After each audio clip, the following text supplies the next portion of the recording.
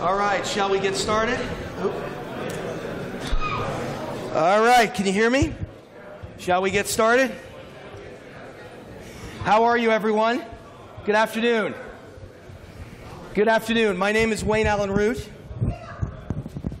Let me start with some good news. Well, actually, let me start. If there's first of all, show of hands. So most of you know who I am, or some of you are not familiar. Raise your hand if you're not familiar. Okay. So I'm a Fox News guy, Fox News guest. I'm a Columbia University graduate, class of '83, Barack Obama's college classmate. Not a friend of Barack, by the way. But one of my claim to fame. I've been in the media, as a matter of fact, all week this week at Fox News, at Blaze, at all the big conservative sites, at Newsmax TV, because I was the wonderful, happy recipient of an Obama IRS attack. If you saw that article in conservative media all over the country, I'm that guy, Wayne Root, who spent a lot of time in the media, 7,000 interviews in the last 6 years on conservative talk radio, Fox News, bashing Obama and predicting exactly what would happen to the economy, exactly what's happening if you let a socialist take over the United States. And it's happened. And of course, he doesn't like when you say that. And I wound up with an over-the-top IRS attack, $100,000 in legal fees. And when it was over and I won, 5 days later, new IRS audit. Something no one has ever heard of, tax lawyers in the history of America. When that was finally over, Judicial Watch took my case, the #1 government watchdog in the country, that literally believed it was a case of government targeting and government persecution because of my political views. And we filed with the IRS to get my tax returns, and under the Freedom of Information Act, and by law, the government had 30 days to turn them over. By law, it took 14 months of a vicious battle to get the tax returns.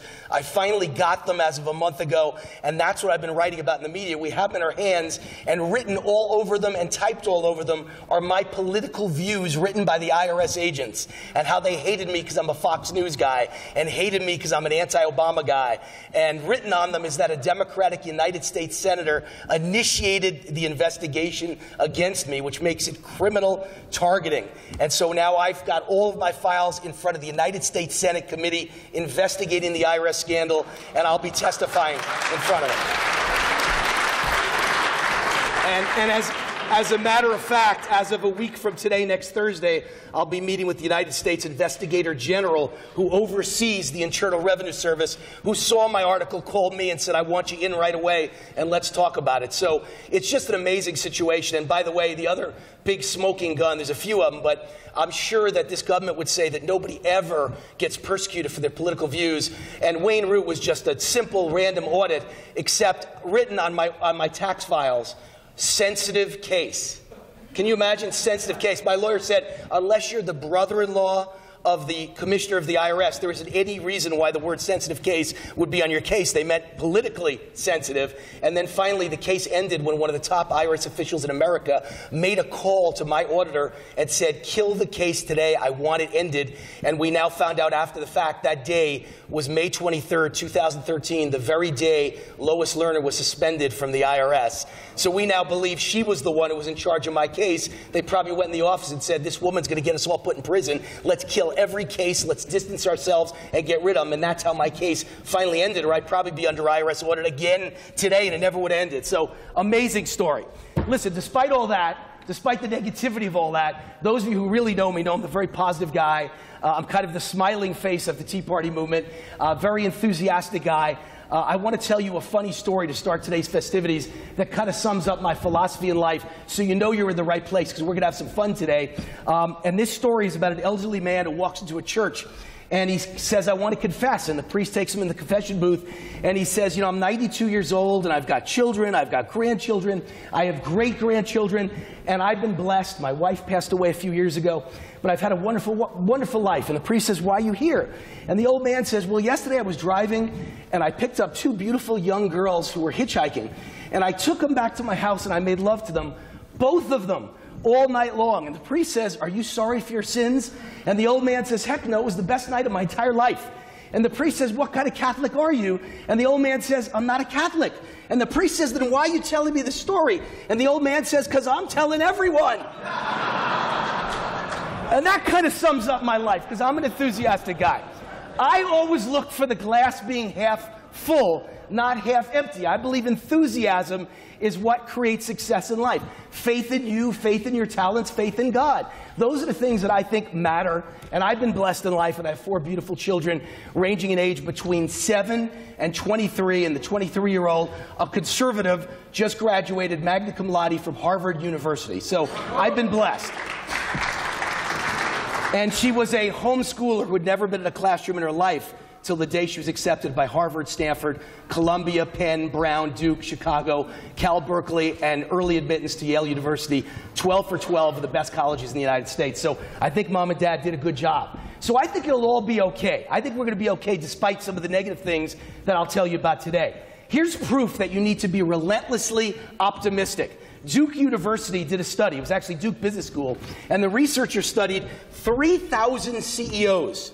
And what did they find was the one thing they most had in common? By far, optimism. Over-the-top optimism. They rated 80% from the study very optimistic. 80%, far, far higher than the average person.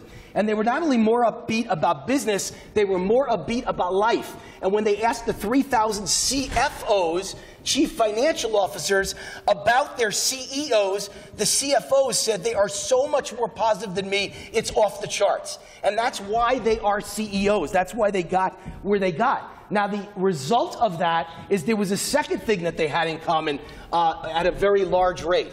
They're risk takers. And today I'll be telling you about some risks you ought to be taking. But the reason you're a risk taker is because you're optimistic. You know, I'm a guy who built a gigantic business in this country before I got into politics, before I got into business, before I wrote the #1 political book in America, The Ultimate Obama Survival Guide. Before all that, I was the #1 Vegas odds maker in the world and had 3 million clients who paid for my advice on who would win and lose professional football and college football games.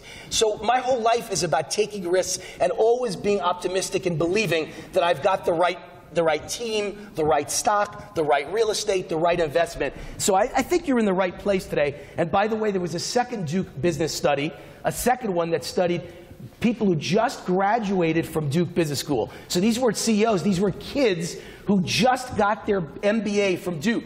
And they found the more positive ones got job offers or I say twice as fast or half as slow. They got bigger salaries, and they were promoted within a year at a far higher rate than the ones who were the least optimistic. So whether you're the CEO or whether you're aiming to be the CEO, this is factual proof that you've got to be optimistic in life. You've got to see the glass as half full. You've got to take lemons and make lemonade. That's not to say what's happening isn't bad. It's that you've got to turn it into something good. Or as I say, no matter how bad the economy is, even if we're in a depression, which I think this is an Obama Great Depression, and I'm sure a lot of things I'll say today match with what Peter Schiff said, because him and I think very much alike on things, you can build your own personal booming economy, a great economy for yourself, no matter what's happening in the rest of the world. And that's what I'm talking to you about today. When I say glass is half full, what do I mean? Let me give you a perfect example.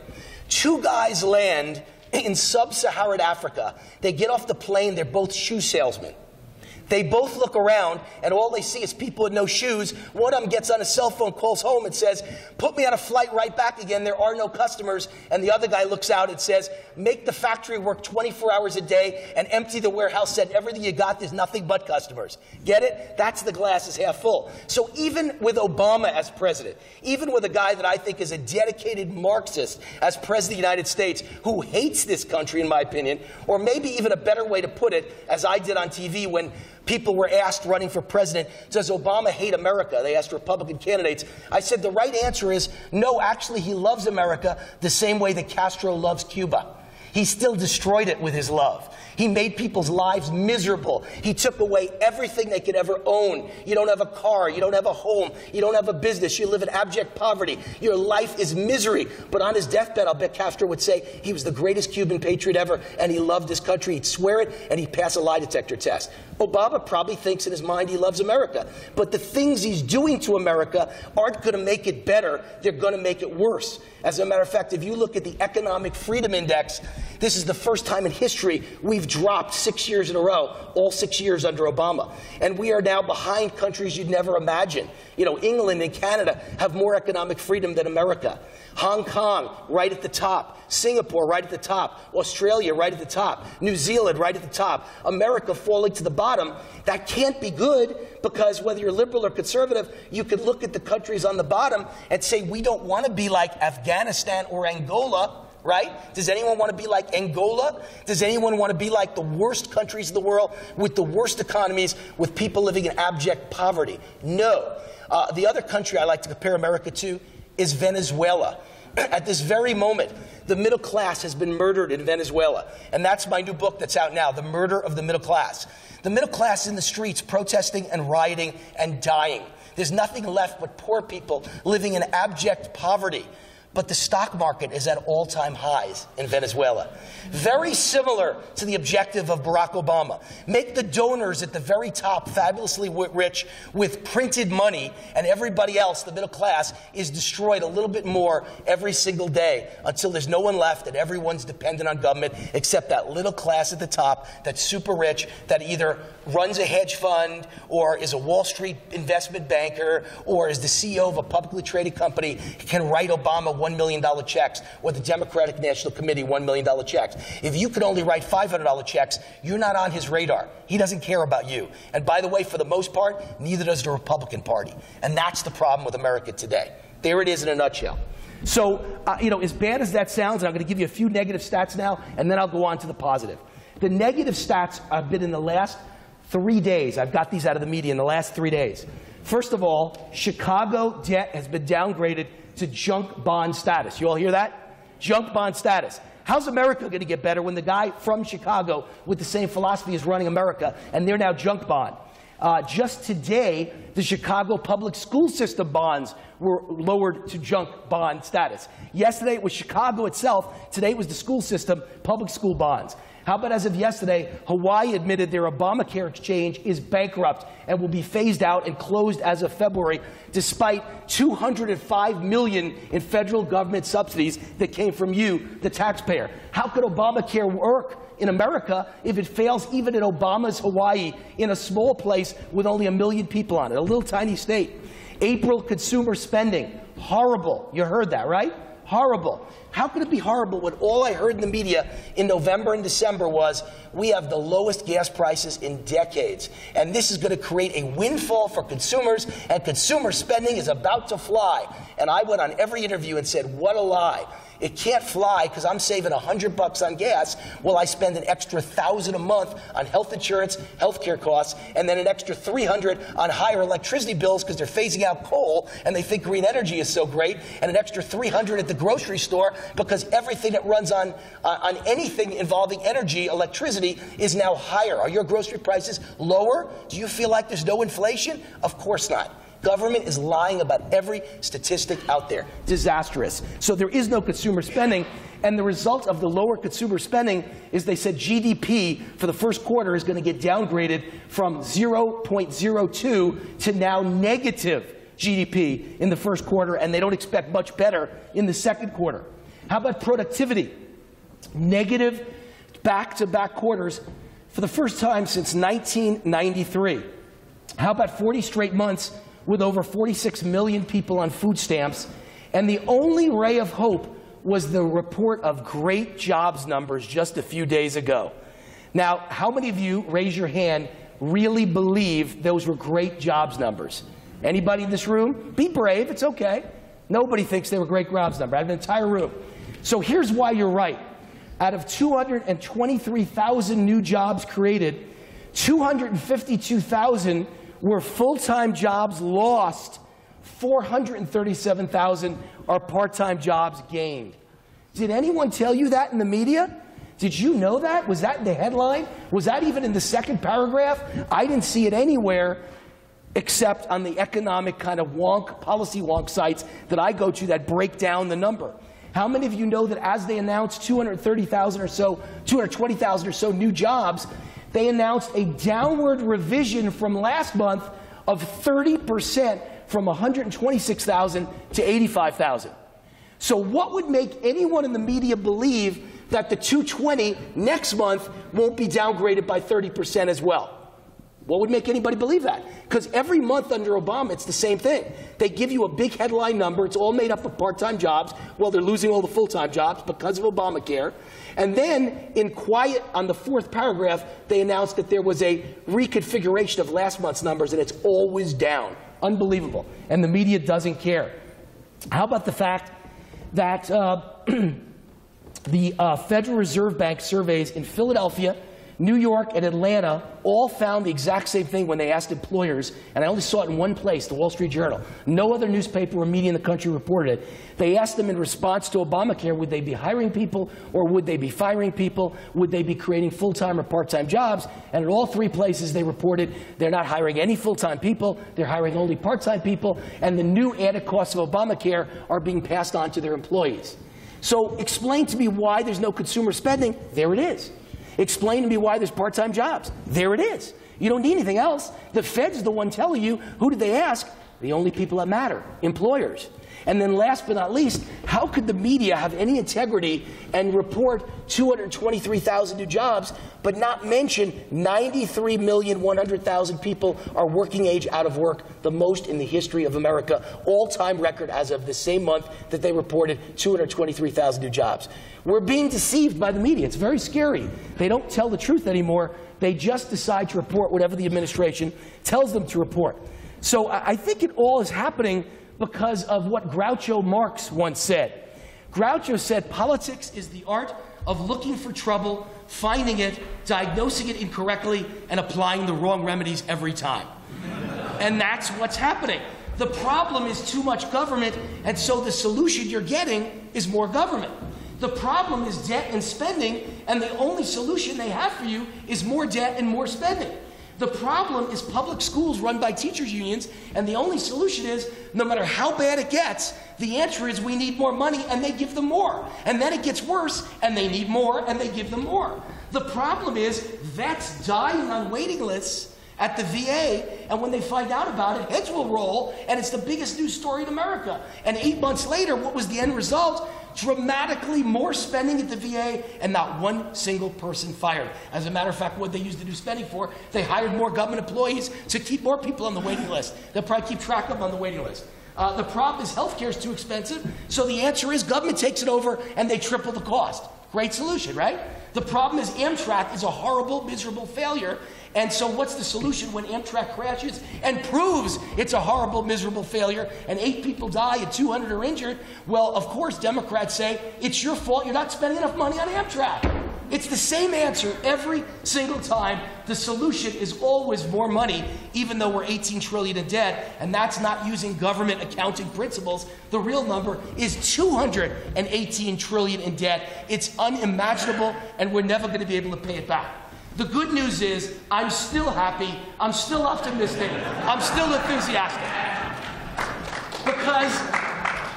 Because we are dysfunctional and we are addicted to debt, and therefore I've come up with a 12-step program. So here's my 12-step program to capitalize on every idiotic move that Obama makes. And by the way, I say that kind of tongue-in-cheek because I don't think anything's idiotic. I don't think he's dumb. I think he's brilliant. He knows exactly what he's doing, and he's killing the country and killing capitalism. So number one is, my new book comes out August 10th. It's called The Power of Relentless, and it's my first business self-help book, no politics. The Power of Relentless, one shameless plug. You can get it pre-order right now at Amazon.com. And so my first rule, my first golden rule of the 12 steps is the real golden rule, gold and silver, because it's the most relentless thing you can ever invest in. Throughout time, throughout millennia, no matter what period you look at, gold does well while the media is telling you to stay away from gold. It's really an amazing thing. Precious metals are the perfect financial instrument for a country that's heavily in debt and going more in debt every single day. Nothing has ever stopped the relentless appreciation of gold, or silver for that matter, but I'm a little more of a fan of gold. Presidents haven't stopped it. Countries haven't stopped it. Central banks haven't stopped it. The world's most powerful banking families haven't stopped it. The experts on CNBC that have incredible conflicts of interest and hate gold haven't stopped it. All the people that slander and hate Peter Schiff haven't stopped it, even though Peter and I love gold. You know, Warren Buffett, who slanders gold every opportunity, hasn't stopped it. In the end, gold always wins. Let me prove it to you. Since 1913, if you had $1 million in cash, and I picked that year because 1913 is the year the Fed was formed. It's also the year that the income tax was passed in the United States, a really, really bad year. And so from the year 1913 to today, over a 100-year period, if you had $1 million in cash and you put it in your mattress in 1913, do you know what the buying power is today? It's like right around $25,000, $30,000, right in that neighborhood. Okay, it was down 98%, and then the dollar made a little bit of a comeback. So say it's instead of $20,000, it's around $30,000. If you had $1 million in gold in the year 1913 and kept it till today, it's worth right about $62 million. So the difference between 30,000 and 62 million is the difference in a belief and a faith in the government of America that backs your dollar, and a belief in gold that Warren Buffett would say does nothing, earns no interest, doesn't have a job, doesn't run a company, doesn't produce anything. But it does produce something. It produces sound money. It produces safe sleep at night, sound sleep. I couldn't sleep at night if I didn't have a large percentage of what I own in gold. That's how I sleep at night, because there's a lot of bad things that I think could happen, a lot of black swan events. Gold is up 3,500%, 3,500% since 1970. Don't take my word for it. That's the London Telegraph talking. Gold has doubled versus stocks since 1967. Gold has outperformed stocks for 40 years. Why the 40-year demarcation mark? Because up until 1967, gold was pegged to world currencies. Once that ended, when France dropped gold as the gold standard in 1967, gold has outperformed stocks in every single period over the last 50 or so years, except for the tech bubble from 1997 to the year 2000. Overall, since 1967, stocks were up 18.45%. Gold is up 37.43%. Now, since the year 2003, we all know gold has been down. And as my good buddy Benjamin Graham would say, you know, buy low and sell high. I see it as a buying opportunity. I see people as being rather stupid if they believe that gold is not a smart thing to buy. And I know that central banks agree with me. Central banks around the world bought more than $3 trillion of physical gold in the year 2013. And all of that in 2013 followed a record buying spree in 2012 when central banks in that 1 year bought more gold than in all the years since 1964 combined. How about last year, 2014? Central banks did it again. They went on a gold buying spree. Well, you're being told by CNBC not to buy gold. Central banks around the world bought 477 tons of gold, 17% more than in 2013, and the second most gold bought in a year in the past half century, only topped by 2012. So why did gold go up so much between 2000 and 2013? Incredible government spending, incredible growth in debt. So here are the facts about debt. It hasn't gotten better since 2000 to 2013. It's gotten much worse. So if you thought gold was great then I got a great gold story for you now. Obama's on track to add $12 trillion to the national debt by the time he leaves office, a staggering 3 times more than George Bush. The marketable debt of the U.S. government, marketable debt, that's their own catchphrase, has increased by 106% under Obama, from $5.7 trillion at the end of January 2009 to $11.8 trillion at the end of January 2014. That's my most updated stat.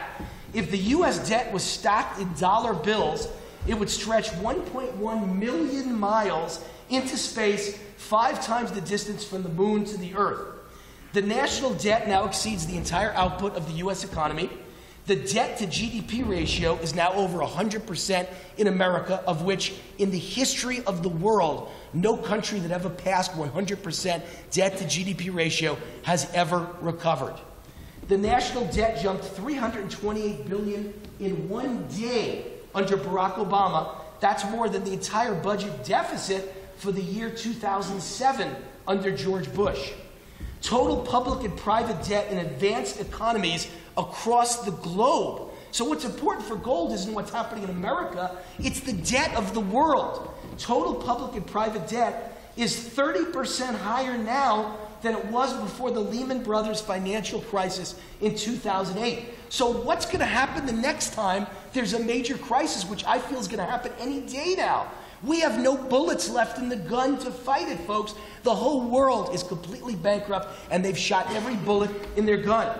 Student loans, which is by far the biggest crisis in this country, are on track in 2 to 3 years to be double that of all the credit card debt in the United States of America. Because of all this debt, the U.S. credit rating, as I'm sure you know, has been downgraded for the first time in history. No surprise now that you know Chicago's debt has been downgraded to junk bond status. And here's the worst news of all. Think about this. Interest rates are being kept artificially low. They're the lowest in history. Any increase in interest rates in the future would result in just the interest on the debt exploding to levels that would eat up the entire budget of the United States of America and put us into a debt spiral. So the next time someone tells you that the Fed has to raise interest rates, and it's going to be soon, I got news for you. They're doing a head fake here. They're like an NFL running back. They keep threatening to raise interest rates, but they can't. They're in a quarter of which there's no return. It may go up. There may be a slight increase sometime soon. Maybe they'll do it by a quarter point. Maybe they'll do a second quarter point. But folks, it can never go back to the interest rates that are even historically low under the Bush administration, or the entire budget of America would be destroyed. In January 2001, when George W. Bush took office, the Treasury was paying an average interest rate of 6.6% on its marketable debt. In January 2009, when Obama took office, the Treasury was paying an average interest rate of 3% on its marketable debt. And in January of 2014, the U.S. paid an average interest rate of 1.99% on its marketable debt. So do a little basic math.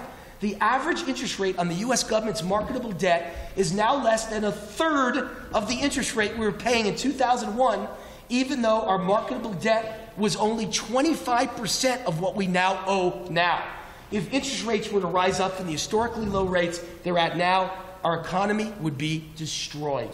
So interest rates aren't going anywhere, and the answer is gold. It's the only big answer to debt that I know. There's 3 of them. Gold's the big one. I'm going to give you 2 more in a minute. But here's the most important question that I could ever ask, and hopefully you'll understand the answer.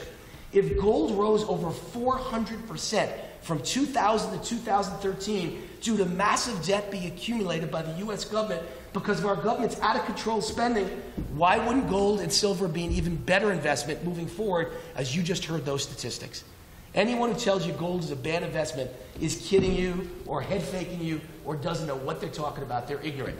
So I'm going to give another plug here because there's only one gold company that I recommend to people. So if you want to take it down, it's Swiss America. Swiss America. They've been around for 30 years. They're one of the 5 biggest gold companies in the United States of America. They are reputable. They are credible. The CEO is a best friend of mine. I vouch for them. And if you ever want to reach them, the website is relentlessgold.com. Relentlessgold.com. And the phone number is 800-519-6270. If you're going to buy gold and you like what I had to say, might as well find a place that you can trust where you get the right price for gold and you know what you're getting. And if they ever give you a... What's that? Number? 800-519-6270. 800-519-6270. And by the way, the other nice thing is if you ever are unsatisfied with anything that happens when you speak to them or any results, you know you can come to me, Wayne Root. My personal email, wayneroot@gmail.com. wayneroot@gmail.com. And I will make sure you are always well taken care of. Okay, number 2, along with gold. Here's one you're going to really get a head fake from. You'll go, what? Fancy rare color diamonds. Fancy rare color diamonds. I call them a kissing cousin to precious metals. No one knows about it. Only the richest people in the world understand the value of fancy color diamonds. I call them rare fancy color diamonds. But here's just a few stats for you. Since records began in the 1970s, prices for the highest grades of colored diamonds have increased in value by about 15% per year. 8 of the 11 most expensive diamonds ever sold at auction at Sotheby's and Christie's are rare, natural, fancy colored diamonds. The Fancy Colored Diamond Index showed a 167% appreciation rate since January of 2005. That compares, that's 167% from 2005 to today. That compares to a 58% increase in the Dow Jones Industrial Average, 63% in the S&P 500, and 82% increase in London real estate prices, just to give you a few things to compare it to. Pink fancy color rare diamonds were up 360% over the last 9 years. The highest price ever paid for a colored diamond was in 2013 at Sotheby's. A pink colored diamond sold for $83.2 million. Research in 2012 showed fancy colored diamond prices per carat grew at auctions from $115,000 to $625,000 over a 10-year period, while pink diamonds went up 443%. And there's another aspect to rare diamonds that beats gold. And what's that aspect? If things get bad enough in your country, wherever you might be from, and maybe in our country, if things get bad enough and you want to get on a plane or get in a car and cross a border and get the hell out of town, you could fit $1 million of diamonds in your little shoe, your sock, your pocket, and it's undetectable on an X-ray machine. Did you know that? Carbon, undetectable on an airport X-ray machine. You can carry $1 million in a thumbnail. So I think diamonds are pretty interesting, 1-2 punch to go along with gold. And once again, I've got a company to recommend if you want to take down the information. The diamond market, the only one I would recommend. I don't put my name on very many things. I put it on 3 things: gold, diamonds, and oil. Those are the 3 I believe are the answers to what's coming in this country. And I'll give you the places to go in all 3. The diamond market, the website is thediamondmarket.com. Thediamondmarket.com. And the phone number is 877-432-6291. Phone number again, 877-432-6291. Why do I do this? Because if I'm going to give you advice, I want you to go to the right place where I think you'll be well taken care of. And again, if you're not, you just come to me, and I'm the ultimate guy to hold everyone responsible to do the right thing. WayneRoot@gmail.com. All right, oil and gas, number 3. Now, listen, they're not making any more oil, they're not making any more gold, they're not making any more diamonds. It's in the ground, you got to go get it. These are things that have finite. There's a finite amount of them, and so they're precious and they're valuable. The entire economy of the world runs on fossil fuel. So all the liberal green energy geeks can tell you anything they want, but in the end, we need fossil fuel, and it's always going to be valuable. Green energy is a gigantic failure. It's a pipe dream. It's not working, and the reason why is it's too expensive. I have nothing against solar energy. I have nothing against wind energy. I have nothing against an electric car. In the end, I wish they'd work, and I'd be part of it. But they don't work because they're too expensive, and that's why no one's buying. That's why nobody wants a Chevy Volt. The reason why is if we converted the whole world to green energy and stopped using dirty fossil fuel, you'd pay $300 for a slice of pizza. Your home electric bill would be $3,000 a month. It doesn't work. What's my proof? Spain. Spain reconfigured their entire economy in the year 2000. Their entire economy to become the green energy capital of Europe. But nobody ever tells you that, do they?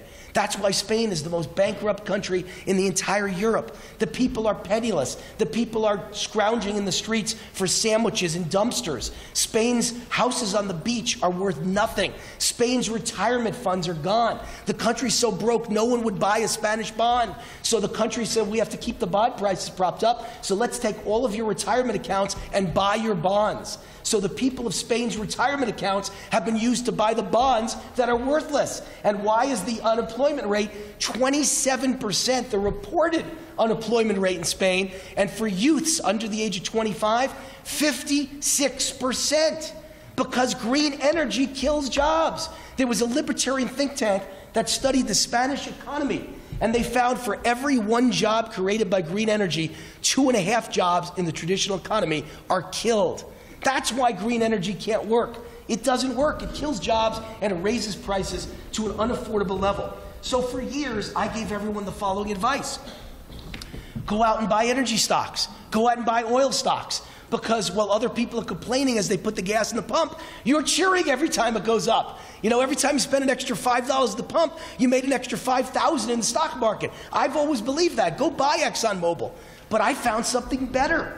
I found something better. So much better, I put my name on it, became spokesman of the company.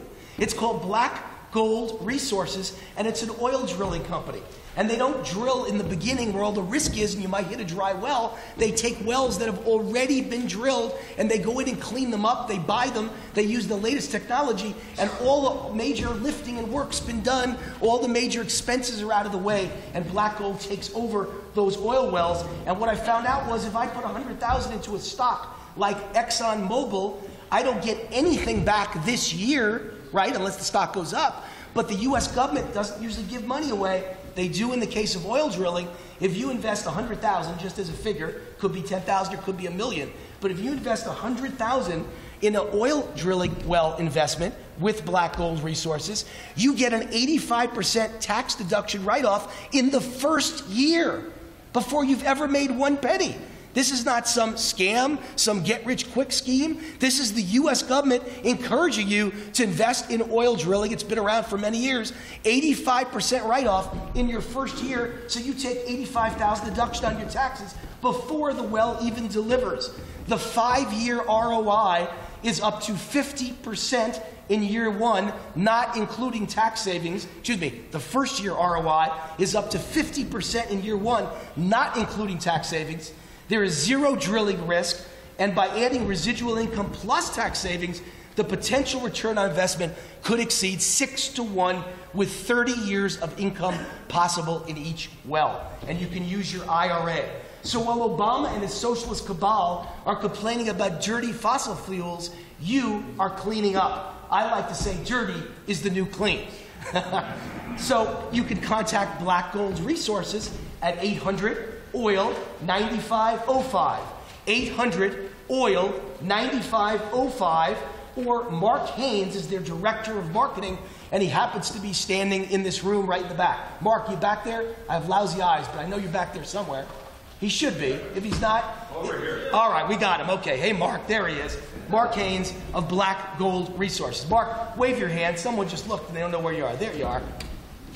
But the phone number again, 800-OIL-9505. Okay, so the top 3 for me, gold and silver, meaning precious metals, diamonds, but only rare, fancy color diamonds, because the kind you put on your wife's hand when you say, I love you for life, let's get married, that's like a car. You drive out the showroom, and it's worth half, like a car is, the minute you drive away or walk away. So you don't want regular diamonds, that's what I'm talking about. Fancy, rare, color diamonds only, and of course, invest in oil drilling. Those are the 3 that help you to achieve success if this economy goes to hell in a handbasket.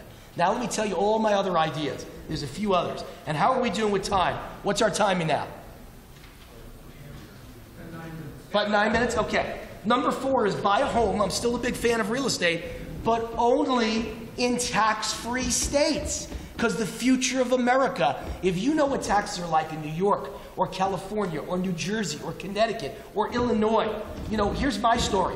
I lived my whole life, born and raised in New York, lived there till I was 27 years old, then moved to the beach in Malibu, became a CNBC anchorman, hosted 5 shows on CNBC, and then went into business and did real well for myself and bought a mansion on the beach in Malibu, lived there 13 years, and then the last 13 years I moved here, and I live on a beautiful golf course overlooking 5 lakes and 7 waterfalls here in Las Vegas called Anthem Country Club, with a view of lakes, waterfalls, the mountains, the green golf course, and the entire Vegas Strip at night laid out in front of me, and I love it. And what's amazing about living in a tax-free state is the money I save in taxes pays my mortgage. So you get a mansion for free. For free. They don't give money away in this country very often.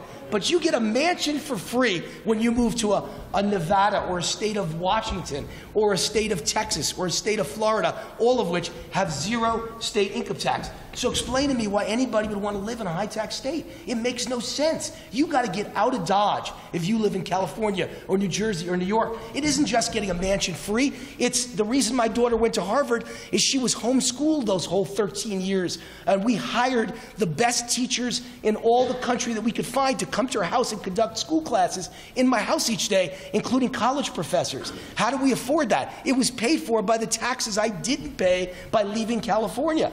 I wouldn't have had the money to do that. So I would say you make enough money to either buy a mansion or to homeschool your kids or send your kids to private school, and there's usually enough left over to eat out at the best restaurants in the world every night on the Vegas Strip. So I would never in my lifetime, you know, I was offered a lot of money. I won't say which TV network, but I've been offered my own political talk show if I moved to California. And I said, you know, the money I would lose based on the salary you offered me, paying 13.4% state income tax versus 0 on all of my income, not just the income I'm going to get for the TV show, on everything I do now, I would lose money by taking the TV show and having a national TV show. And I said, I won't leave Nevada. Either you build a studio here and we do it from Nevada, or I just won't be on TV. That's life. But I'm not paying that kind of money. You got to be crazy to give the government that piece of your life. Crazy. And not only that, but how about the expenses of living in these places? My buddy called me the other night. He has a 1,500 square foot apartment in Greenwich Village. 1,500. And the house is worth $4,000 per square foot. That's $6 million. I have another buddy that just bought a 3,000 square foot home in Los Angeles for $3.8 million. You could have an 8,000 square foot mansion in Las Vegas for like $1.5 million. I mean, this is the greatest bargain in the world, and pay no taxes and your mortgage is free. How about real estate investment property? The only place that people are going to move in the future, because you can't afford it anymore if you pay the taxes this country wants. They're going to move to Nevada, they're going to move to Texas, they're going to move to Florida, they're going to move to Wyoming, they're going to move to Washington, they're going to move to South Dakota. And the West Coast, a few states that are low tax, not zero tax, but they may move to Arizona, Colorado, or Utah. And I would have rental properties in all those places. But they're all going to leave California, and they're going to move somewhere where it's cheaper and the taxes are lower. So investment properties outside of high-tax states. Number 5 is stocks. There's a lot of people that think the market's going to crash. And I don't know what Peter said. Was Peter Schiff very down on the stock market? Because I'm very down on it long term. But short term, believe me when I tell you, the economy is so bad that we will not survive unless they do QE4, QE5, QE6, and QE800. They are never going to be able to stop the bond purchase and the bond repurchase and the buybacks. There's no way to stop. This country won't survive, this economy won't survive, and the stock market wouldn't survive. And every time you have QE, the market goes up, up, up, up, up. So in the short term, I think stocks are going to continue to go up for a while. It's just, I think it's smart to own certain kinds of stocks. And once again, I think contrarian and different than the rest of the world. I would own coal stocks. I think it's a great spot. I'm a contrarian. The moment something's at the bottom, that's when you want to buy it. When something's at the top, that's when you want to sell it. So there's a coal ETF. I don't make any money on recommending it. It's called, the letters are KOL. And it's a great coal ETF, and it pays a 2.5% dividend. It's got nowhere to go but up. It's at the low. It's the time to buy. I would be buying gold mining stocks with both fists. They're at all-time lows, ridiculous lows, so low that you can't even afford to produce the gold in the mine anymore. Doesn't make any sense. It's got nowhere to go but up. That's how Benjamin Graham became the most successful stock investor in the history of Wall Street. You buy when no one else wants it. I'd also buy what my friend Jim Rogers would recommend. Farmland, agriculture, water, timber, grazing, firearms and ammunition stocks. Because the greatest gun salesman in the history of the world is my friend Barack Obama. Never been a greater gun salesman. Private security. There will be more and more Baltimores. You want to invest in companies that provide security. Domestic terrorism protection. You know, with Obama as president, and maybe into the future with anyone else, we are the #1 target other than Israel, and there will be terrorism, and the threat will be there forever, and the government will spend so much money, it will continue to bankrupt this country, but you can make money on companies that are involved with domestic terrorism protection. Me, I've never smoked pot in my life. I would buy public marijuana cannabis companies. Why? Because look at the results in Colorado. You legalize marijuana and people want it. And so I think it's a great opportunity now. It can only go up. And national defense. Why national defense? Because of Obama, we're the weakest we've ever been, and we're in trouble all around the world, and wars could break out at any moment, anywhere and everywhere in the world, and we're going to need to spend more on national defense, not less. Number 6, Chinese stocks. But not all Chinese stocks, because China's a big Ponzi scheme waiting to blow up too. You know what stocks? I'm a Jewish kid. And all my parents ever said to me day and night from the day I was born is, you're going to Columbia University, you're going to Columbia University, you're going to Columbia University. And I went to Columbia University, and my sister went to Columbia University. Education was the only thing they ever talked about. All they talk about in China is going to the best college and getting out of this poverty-stricken village. The Chinese are like the Jews. Education, education, education. They'll spend any amount of money on educating their children. Matter of fact, more than any Jew will ever spend. The Chinese are amazing. And so I would invest in Chinese education stocks. And there are 6 of them publicly traded on the NASDAQ stock exchange. You look them up. I can tell it to you now, we're running out of time. 6 Chinese education companies publicly traded. How about a great stock newsletter? And I have no interest in it. I've been following it and using it for many years now. VRAletter.com. V as in Victor, R as in Robert, A as in Andrew, letter, L-E-T-T-E-R. VRAletter.com. Run by an investment guru by the name of Kip Herridge, who I think is the best I have ever seen. VRAletter.com. How about ownership? Always own. Whether you own your business, whether you own your home, or whether you own your kids' future with private school or charter school or homeschooling, everything is about ownership. They can't take it away from you. No one's going to take your home away from you. No one's going to take your business away from you. No one's going to take your kids' future away from you unless you stick them in a public school where they get dumbed down and brainwashed. Everything with me is about ownership. That's how you beat the people that are in charge. Great, 5 minutes, got it. Number 9 is, in particular, homeschooling, which I believe is the future of education in the United States of America. Number 10, guns and lead. Make sure you're well armed. There is going to be unrest in this country, and it's going to get really, really bad. And number 11 is ownership of your body. I take 100 vitamin pills a day. I got to stay healthy.